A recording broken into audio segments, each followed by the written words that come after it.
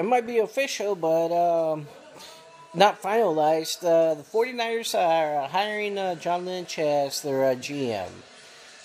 Great player, but as a GM, who knows?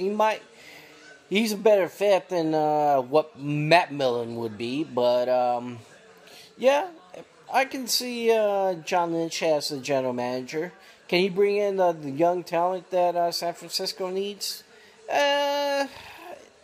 Obviously he can, but will he be able to do it is a big question because San Francisco is definitely still dysfunctional and having a lot of problems, obviously. And now that he may become, once it's finalized, he's going to become the GM.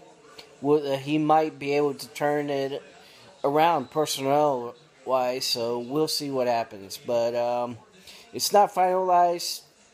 Just hearing from sources that he's been named as the GM, but nothing's been finalized. So we'll see in a day or two, see what happens.